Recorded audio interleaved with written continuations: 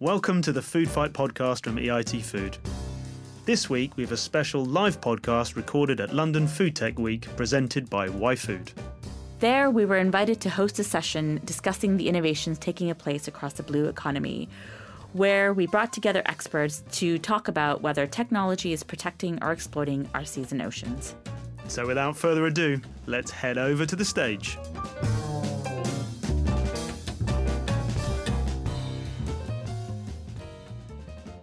Okay guys, welcome to the Food Fight. I am Matt Eastland. And I'm Lukxmi. And as you've heard before, so we work for EIT Food, which is an organisation who are building an innovation community to improve food together. So throughout the podcast series, we'll be looking at the key challenges facing the food sector. And the theme that we'll be discussing today is technology protecting or exploiting our seas and oceans. Yeah, so I mean, as the guys were saying earlier, so our seas and oceans are incredibly important. Not only are they home to hugely diverse wildlife, but they also feed billions of people around the world. They provide income to millions of people as well. Our oceans and seas provide 50% of the oxygen that we breathe, and they absorb 50% of the man-made carbon dioxide as well. So extremely important. But unfortunately, after years of overuse and pollutions, our oceans and seas are facing a pretty great challenge at the moment. And total amount of marine vertebrate sea life, including fish, have declined by a third since 1970s. And a lot of this has been attributed to the fishing industry. And it's also because of a worldwide consumption of fish has doubled since the 1960s. And the global fish stocks is about at or below sustainable levels right now. Yeah, and as we've been hearing as well, so millions of fish are also wasted every year, so they're caught unnecessarily and thrown back, or they're accidentally killed in fishing nets and hooks. And to make matters worse, only about 20%, again, as we've been hearing, of the fish that's actually produced for human consumption actually makes it into our stomachs eventually. You know, an issue that we've been hearing a lot now has been the plastic that ends up in our ocean, so 18 million tons of it a year. And I know a lot of you have heard about the Great Pacific Garbage Patch. So scientists had tried to analyze what type of plastic is in there, and 46% of that is composed of fishing nets. And these fishing nets, lost at sea, continue to catch and trap marine life, and this has been called ghost fishing. So not only is that plastic harming the marine life, but then it ends up harming us because it just comes back and makes it back onto our plate. Yeah. So now is a good time to introduce our panel. So as we say, so we're discussing the topic, is technology protecting or exploiting our oceans? Our first panelist is Thor Sigfusson, the founder and chairman of the Iceland Ocean Cluster. Thor is an Icelandic entrepreneur, speaker, and writer. He's written 5 books so far, I think another one coming. And he writes about topics on international business, knowledge networks, and salmon. Hello again, Thor. Our second panelist is Dr. Hordur Kristinsson, who's the Chief Science and Innovation Officer at Mattis. Hordur is also an adjunct associate professor at the University of Florida. He's a courtesy professor at the University of Iceland. He's published, I think, 110 papers, chapters, and books, and he's either been directly involved in or founded several startups. So hello again, Hordur. And finally, we're joined by Isabel Hoffmann, who's the CEO and founder of Tellspec. So Tellspec's the company behind the world's first food sensor and is working with EIT Food to tackle fish fraud. So welcome, Isabel, and welcome everybody to the Food Fight. So Isabel, I'd like to kick off with you today. So could you tell us a little bit about yourself and also the work you're doing with Tellspec? Hi, I'm actually a mathematician, and Tellspec is my 8th company, so I'm sort of a serial entrepreneur. And Tellspec was actually born out of a need to understand what is in the food. My daughter was sick, and we could pin down that the food was what was making her sick, but we could not really tell what was in the food that was making her sick. So I started exploring the idea of how do we build small sensors that can actually read the molecular composition of food. And that's what Tellspec does today. So we have a small sensor. It's a spectrometer, effectively, but it's small. The computational power is in the cloud, and we use machine learning to look at the calibrations, to actually look at the fingerprints that we're reading. So it's a complex project, but it's bringing digitalization of the food into the industry. does much more. Of course, we can detect from the molecular composition some aspects of fish fraud as well.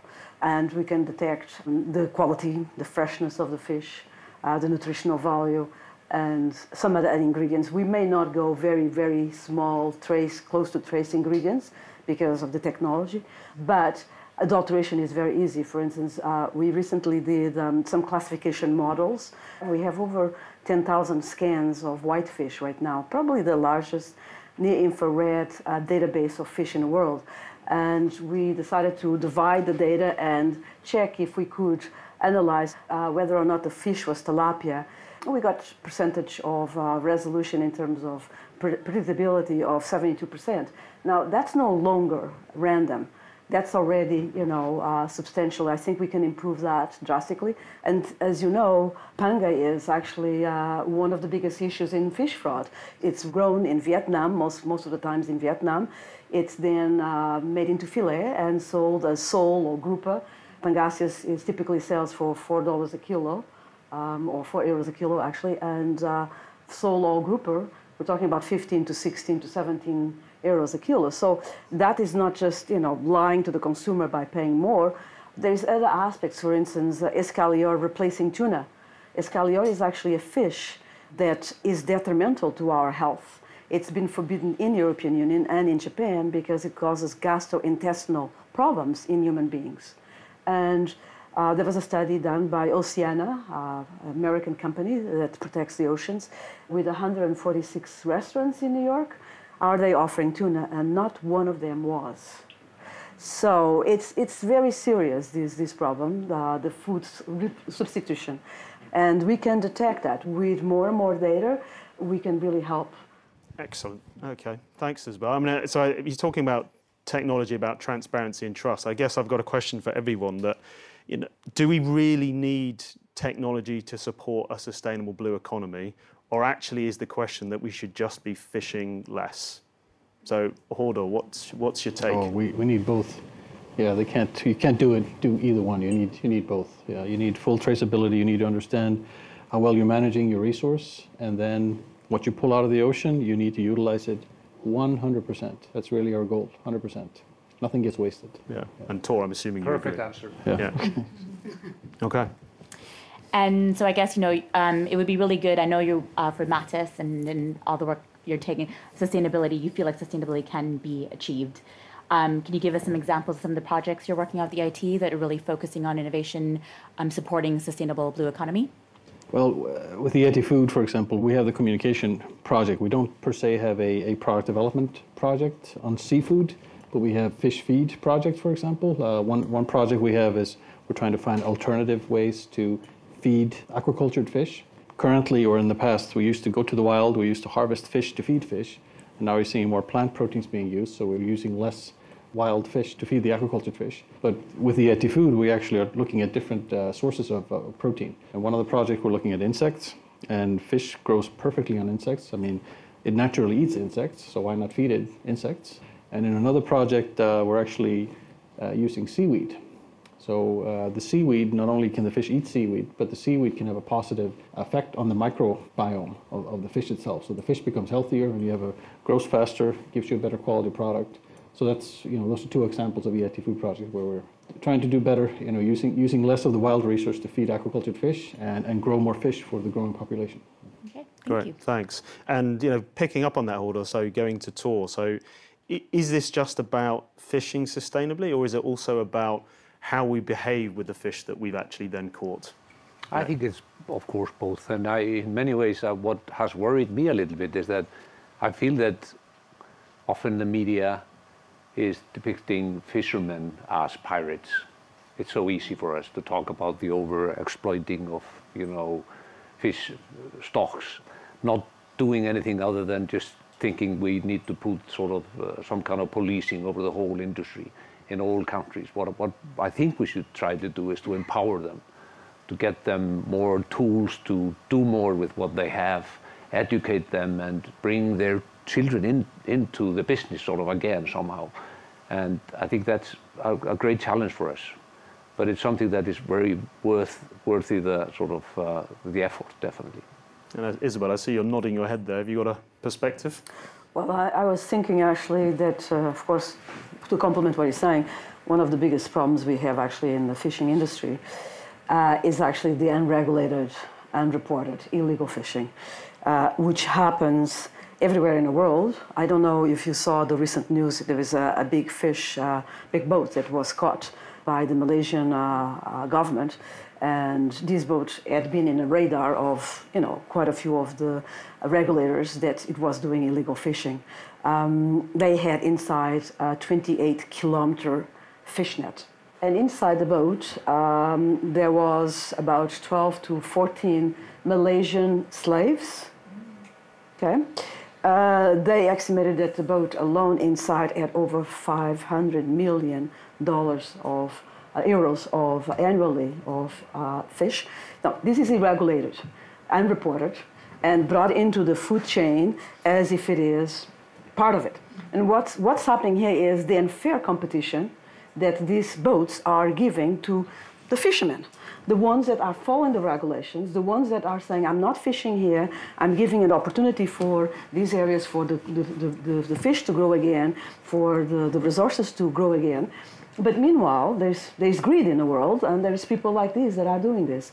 And technology here can really help. How? Well, sensor technology, satellites. Let's put these boats in satellites. Let's see where they're going. Let's scan the fish that exist. Let's see where they came from. Let's blockchain this stuff.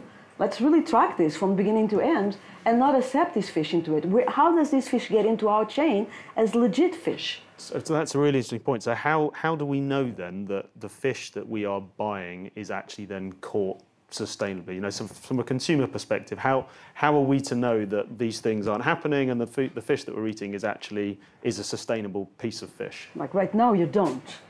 But we're living through a technology-enabled shift, which in 10 years you will, 10 to 15 years you will. But whose responsibility is it to regulate that? So, I mean, you're talking about like this sort of data-driven future, but who's going to be sort of regulating it, protecting us from that? I mean, I don't know, Thor or Hordur, do you have I think, well, we in Iceland and Norway as well, many other countries have up to 90% of their catch being sustainably caught with the Marine Stewardship Council verifying all our catch. So we have these international bodies that are actually doing that job. And I think, but we're talking about completely different worlds. So we think that the system that we've built is quite good for the areas that we're talking about. But there's a challenge in other areas, of course. What do you think, Hordur? Yeah, I mean, to add what Thor said, we actually in Iceland you can trace the fish to the actual harvesting ground. So we do have a full traceability system, and we would love to move that model to other regions. Obviously, it's a very attractive business to have a $500 million or 500 million euro annual operation, off the books. So it's not easy to change the system, unfortunately. But I must add, though, because you were mentioning, I have never taken that into account fully. But I was telling you that 50% of the catch is actually thrown into the ocean again by the fishermen, and there's nothing wrong with it. We think it's legal because it's the head and the intestines and the bones and what have you. The consumer takes then 35% off. You were down to 15% of that fish that's actually being used. Yeah. I think we should do more with the 3D technology, or all these. But it's kind of it's so amazing. So amazing to have all this energy to be used to catch a fish that's actually being used for landfill or used into the dump sites at homes, etc. So it's an amazing opportunity to change that behavior. So even though we talk about illegal fishing, we have a responsibility as well in the developed countries to do much better than we've done so far. And so I think we can sort of look at ourselves and say we are responsible. Yeah, and I guess all of you have just talked about, and technology is going to have this great positive impact, and you talked about blockchain and how that's going to bring traceability and transparency to the food chain. But I guess there's always tech for good, but there's always taking things a bit too far. I'd be really interested to hear from your perspective, like how do we ensure that all this positive impact we're having tech stays positive, and that how do we mitigate against the negative impact? For example, if we use technology to be able to find fish more efficiently, how do we make sure that it doesn't go too far and then we further on continue on with overfishing? Well, I can take fishing, for example. I mean, people can see it as negative if you develop extremely efficient fishing gear, because you can catch a lot of fish at one time.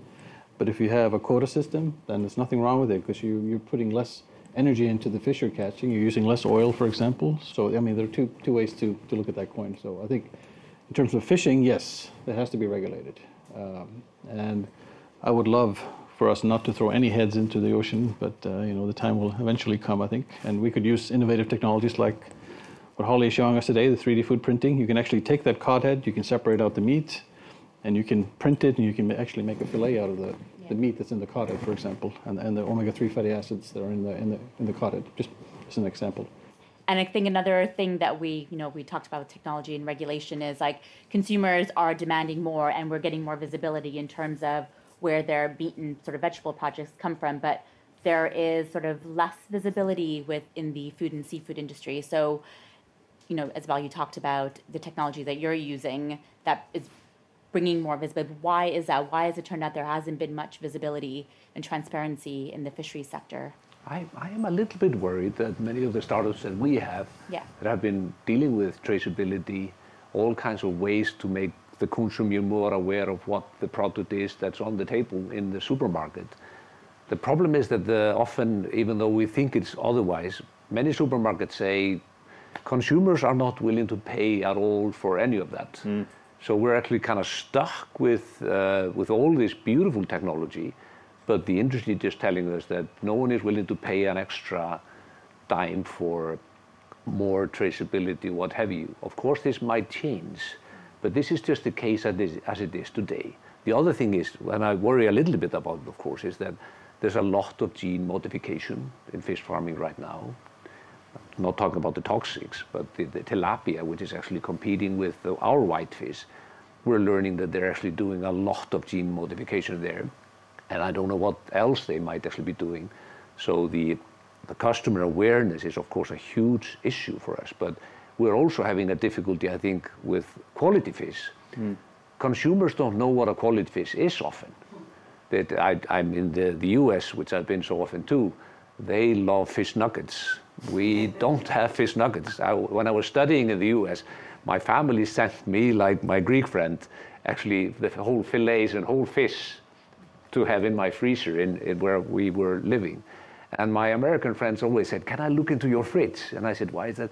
"I've never seen any refrigerator with these types of whole fish. We eat fish nuggets." So they had never seen, I'm overstating here, but the fact is, this is our challenge as well, to get the consumers and the whole public more aware of the quality. What is quality, and what should they be asking for in terms of the sources that bring the fish? And so how do we do that? Is it, what kind of technology, is being developed to kind of improve that awareness? And is there a role for startups maybe in this space to kind of to do that, to fill that gap? I think there's a huge role for startups. But once again, even though I'm always talking about tech, the main thing is the awareness of the people. We need to bring that up. We need to show people and educate the consumers, the industry, and make it more of make more interest among the public about these issues. It's because you talked a lot about value in your talk, and I wonder, is it because consumers are really disconnected about where their food comes from and don't really appreciate the effort that goes into obtaining their food from them? And do you think that aspect has a place to play in increasing the value for food for consumers? I don't want to steal the scene here. I just think it's the wallet. It's basically the wallet. And people are just looking at their wallets and saying, well, if it's cheaper, then I'm an organic type, but this time I'm not buying into it. I have to do a little bit cheaper because of the economic situation, what have you. So it's very much a matter of that, I think, economics. Like Thor said, a lot of actually we did a pilot actually here in the UK. We developed an app years ago at Mattis, I think 2011 or 2012, with a big supermarket chain here in the UK. App worked perfectly. You could scan the fish. You could even see the picture of the boat, even the picture of a fisherman. You can link whatever with the app, recipes and things like that. But the supermarket didn't want to adopt it. They didn't want to give away too much information, actually. So, which was interesting. Not just about it costs more, but there's a lot of other fish in their counter which may not have as pretty story as the fish we were displaying. So like the tilapia or something else. So. This is exactly the problem. This is exactly what Matt asked, the question you asked. So how do we get there? Who's going to regulate it? Because the retailers are not that convinced that they should give that information. Interesting. But I mean, the consumer is creating that pressure. And we see the millennials are completely different. They want to know it. So it will change. And there'll be probably a courageous supermarket or retailer that will say, I'm going to make this stuff completely transparent. I think it was too early, maybe the 2011. Yeah. Ahead of your time, Hordur, ahead of your time. No, the other thing was, what I liked with actually this story is the problem was that it was beautifully frozen from the beginning, but when the restaurant had it, like fish and chips restaurant, and the QR code said this was caught 6 weeks ago, it's like people don't like to know about it even. They are it's like an old fish. So we were really proud to having all the information, but the information was something that the consumer didn't really want. But this is what I see the difference in terms of the millennials. I mean, I happen to be a mother of a 20-year-old, and I see my kid has her own startup while doing university. And I'm having lunch with her, and she's in a phone. A phone is a computer, in fact, and she's not sending messages. She's doing business. So, and it's this while doing a conversation, while talking with someone else, and while whatever. And this multitasking is not happening in our generation. And these guys, they want to know. They want to know data. They want to mine data. They want to know what it comes from. Those are the guys I believe are going to change. I love that story. My son is eating Kentucky Fried Chicken in Reykjavik. So, I guess you're somewhat superior to me. So we talked quite a bit about the source of fish from the oceans, but the ocean has a diverse ecosystem. We're seeing a big push now towards plant-based diets. I know, Hordur, you mentioned algae briefly, but you talked about it from a supplement point of view.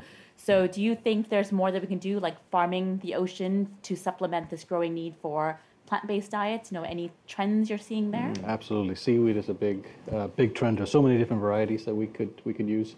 They vary a lot in the protein content, fat content. So yeah, if you can find a source that you can culture, I mean that's a fantastic marine plant-based source of protein you can develop for the future.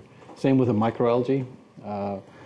A lot of companies now putting up efforts to grow microalgae on a mass scale, so they are the next alternative protein, the next alternative omega-3 fatty acids, for example. So yeah, they're huge opportunities. It's interesting with the seaweed, for example. You got to be careful.